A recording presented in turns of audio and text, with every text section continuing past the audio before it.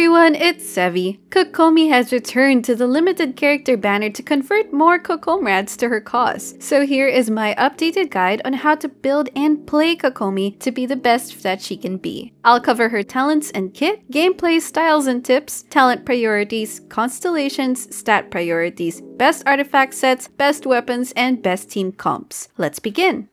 Kokomi's role is that of a Hydro Applier plus tank and healer. She accomplishes this by having a kit that's geared towards constant Hydro application, strong heals, and an HP-focused build. Let's go through her talents. Kokomi's skill summons a pet jellyfish called the Bakekurage. This pulses every 2 seconds to deal area of effect Hydro damage, apply Hydro on enemies, generate a particle if it hits at least one enemy, and heal nearby active characters. The healing is computed based on Kokomi's max HP, while the AoE is quite large, wider than Mona's taunt skill, which is helpful for ensuring your enemies stay wet. However, when you activate this, she applies Hydro to herself for a brief moment. So beware of self-freezing if you have the Cryo Aura on. The jellyfish has a 12-second duration and the skill has a 20-second cooldown, so it would have some downtime, but thankfully this is where her burst also comes in. When you use Kokomi's burst state, it activates a couple of effects. First, if you've unlocked her first passive talent, she refreshes the jellyfish's duration when she activates her burst. However, note that the jellyfish still has to be on field for it to be refreshed. Otherwise, if it already expired, then it won't have any effect. This also does not count as recasting her skill. It merely prolongs the duration and the jellyfish will stay in its original location. But this is an important characteristic because it allows her jellyfish to have 100% uptime if you can juggle her skill and burst properly. The idea is that before the 12-second duration ends, you should recast either skill or burst to keep it going on and on and on. Second, her burst makes her normal and charged attacks perform party-wide healing. With this, you can easily replenish everyone's HP very quickly. Third, her burst state also lends her increased resistance to interruption so that she can make the most of her field time, but it's not full immunity as she can still get staggered with certain attacks. And fourth, it increases the damage of her normal attack, charged attack, and jellyfish based on Kokomi's max HP. By how much exactly? Let's do some quick maths here. Her burst scaling page shows a percentage of HP that's added onto her auto attack and jellyfish damage. Take note that this addition is a flat damage value that's added on before bonus damages, like Yunjin and Shenhe's buffs. Then her second passive further increases that percentage of HP by 15% of Kokomi's healing bonus. So for example, let's say Kokomi's burst is talent level 8, so it adds 7.74% of her max HP to her normal attack damage. Then Kokomi has a 75% healing bonus. So taking 15% of that, which is 11.25, that's added onto the 7.74%. The resulting added damage is about 19% of her max HP. Math and computation aside, what does this all mean? Simply that HP and healing bonus are advantageous stats to Kokomi because it also increases the damage she can deal aside from the amount she can heal. Do note though that the incoming healing bonus from Hydro Resonance doesn't count towards this, unfortunately. Oh, and it also lets her walk on water. Great for exploration, catching fish. The last thing to know about Kokomi's kit is that her last passive decreases her crit rate by 100%, so her base crit rate is negative 95% in exchange for 25% healing bonus. This was a heavily criticized characteristic of her when she came out, but her kit hasn't been changed since then, so it is what it is. And we work with that. And she definitely does not need to crit to perform her key role, as most of her ideal teams are reaction based with other units as the DPSs. So since we understand her kit, let me also quickly discuss some gameplay tips since she can fulfill different purposes. Kokomi can be used either mainly off-field or on-field. If she sees more as an off-field support, then you'll cast her Jellyfish, rotate team members' skills and bursts, cast Kokomi's burst before Jellyfish expires to refresh its uptime, then swap her out immediately. But if you need emergency heals, let her use some normals during her burst. However, in this case, she's mostly just there as a hydro healing turret.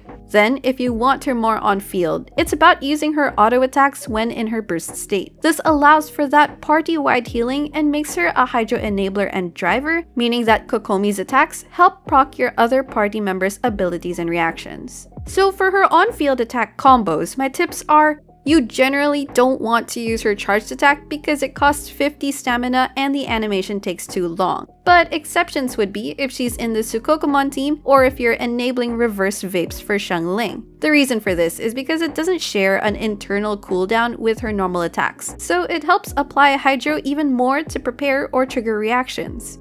If you're just using her normal attacks, then you can do jump cancelling on her second or third normal. This just involves jumping at the end of that specific attack to cancel the animation and save a tiny bit of time, but it's totally not required to learn. However you play Kokomi anyway, you can guarantee that her Hydro application will be consistent and she's good at making your enemies very, very wet. Her talent priority will depend on whether you're playing her off-field or on-field. If you're mostly playing her off-field to enable Hydro reactions and aren't too concerned about healing, she still works at very low talent levels. But if you're going to level her talents, prioritize her skill and her burst alongside it to maximize any additional damage and healing her skill can give. Then you can leave her normals alone. But if you are giving her field time during her burst, then you just want to prioritize all her talents equally so that she can deal decent damage while on field while enabling reactions.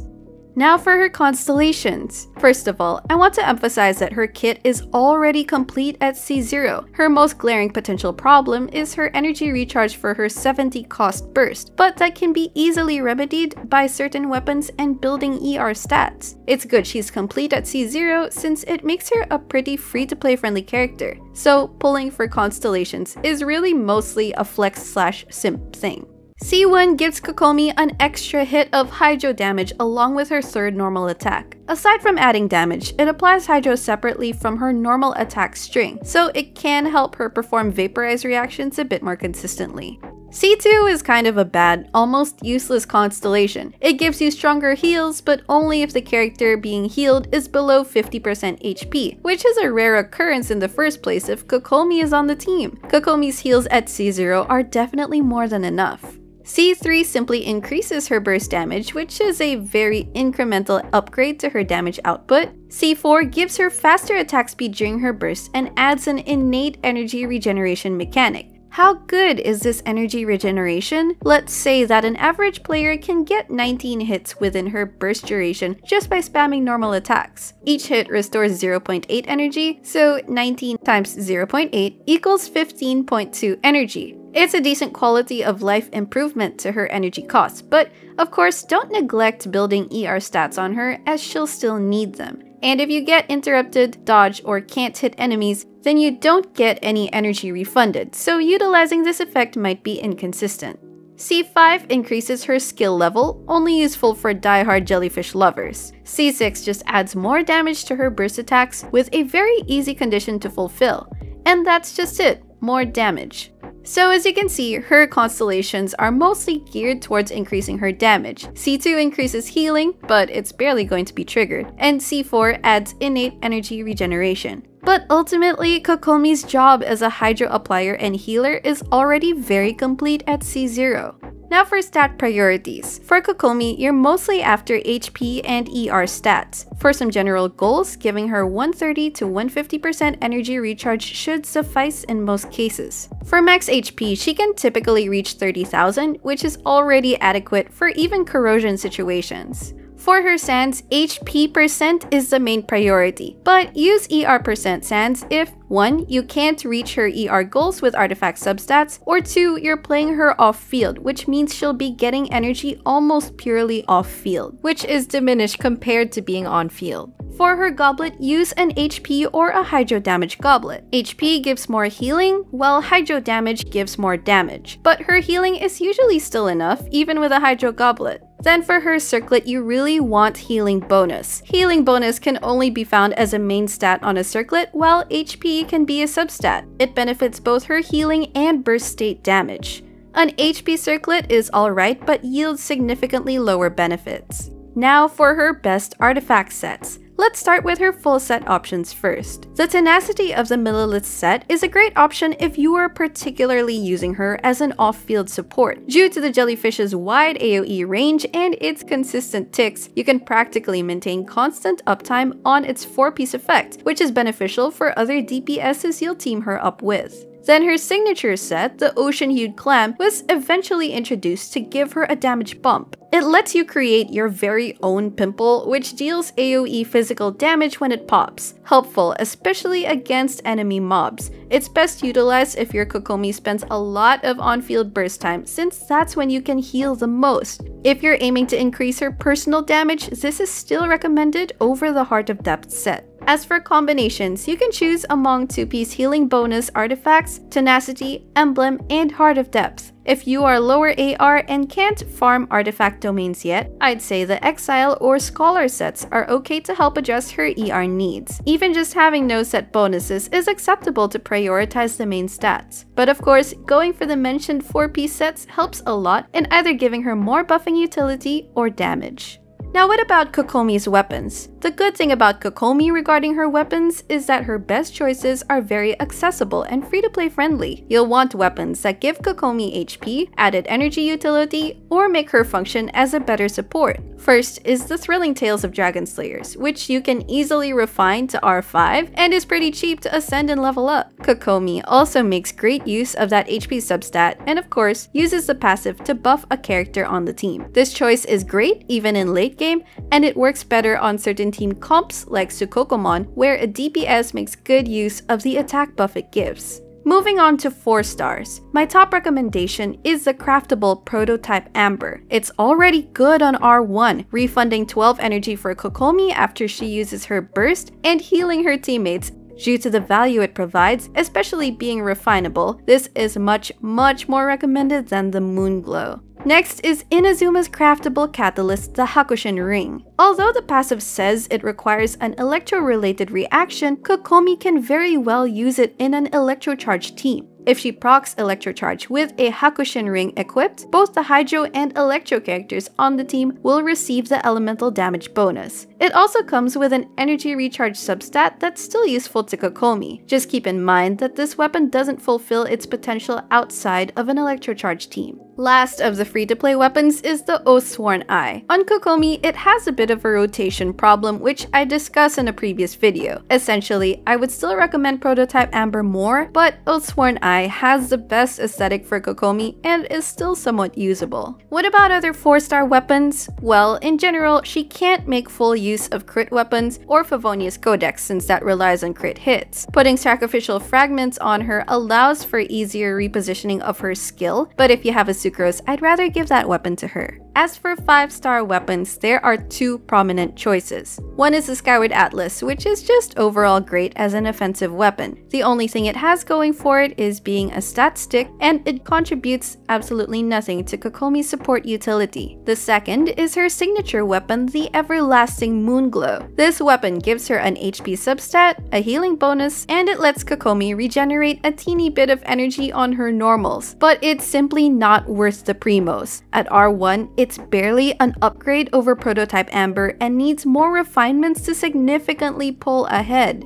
Also, spending primos on a weapon that only like 1 or 2 characters can use, namely Kokomi and Barbara, is pretty inefficient in the long run. At least Prototype Amber lets any Catalyst user become a healer. So only pull if you want to complete her aesthetic, though I would argue that Oathsworn Eye already does that. Now let's talk about Kokomi's best teams. The interesting thing about Kokomi is that while Xingqiu is great for vaporized teams, Kokomi is great for electrocharge and freeze teams. Why isn't she as optimal for vape teams? Well, Kokomi's jellyfish can enable vaporize, but it ticks at set intervals compared to Xingqiu, whose rain swords are procced alongside your pyro unit's attacks and can more consistently and easily give those vapes. It's doable, but again, not optimal. What about Kokomi as the on-field enabler for vaporize? Well, the only off-field pyro character who can efficiently create vape reactions is Xiangling, but she can also rapidly overtake Kokomi's hydro application unless you start spamming charged attacks with Kokomi, which isn't practical due to stamina. Somewhat workable, but not as efficient as simply using Xingqiu or Child. Electrocharge and freeze reactions, on the other hand, can be Kokomi's bread and butter, since those reactions aren't reliant on crits, don't remove auras immediately, and make good use of steady jellyfish pulses. Also, Kokomi can enable them from both on-field or off-field. Here are some specific comps to try out.